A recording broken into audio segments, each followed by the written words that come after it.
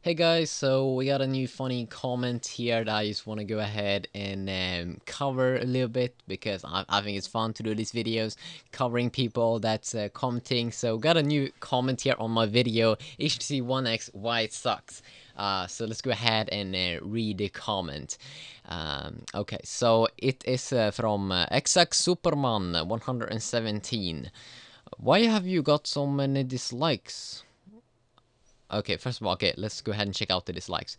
Okay, first of all, we should remember that most people that are probably gonna watch this video, HTC One X, why it sucks, those are probably gonna be people that is interested in the HTC One X and kind of like HTC. So just from that thing and having that something sucks, something that they probably like sucks, that I'm gonna get a ton of dislikes just for that. But if you look at the radio, I still get I still almost got a 100 likes on this video, so a ton of people also agreed with me.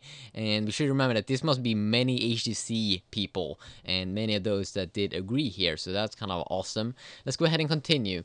Okay, so one, cause you got an iPhone. What?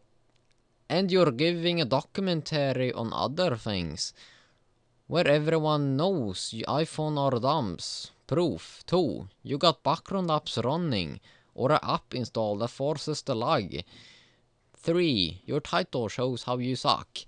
So this guy is trying to own me here by saying that the reason why it lags is because I have a background app running in the background that makes the frame rate be poor. No, that's actually not the case. It's the software, okay? HTC, they fail so hard on their software. It blows so hard. The HTC One X sucks me. It blows me right now. Because yes, the software, it sucks. At least the software that I got when I bought the product. I'm telling you, if I'm gonna buy the Samsung Galaxy S3, and if it's something that I'm gonna be very disappointed about, I'm definitely gonna make a video about it and cover it.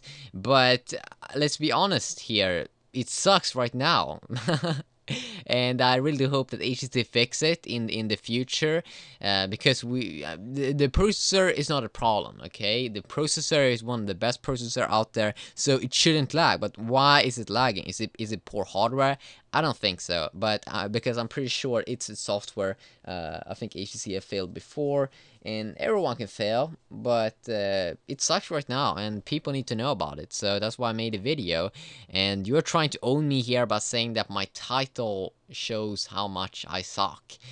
Okay, so that's a message from XX Superman.